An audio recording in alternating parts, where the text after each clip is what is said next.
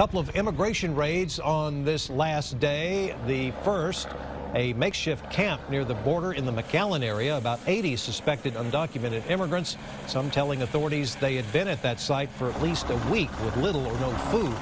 And on the northwest side of McAllen in Alton, more than 130 suspected illegal immigrants were taken into custody at an alleged stash house. Federal agents say those arrested told them they were from El Salvador, Guatemala, and Mexico. Authorities say earlier in the day they arrested several other suspected foreign citizens at another house.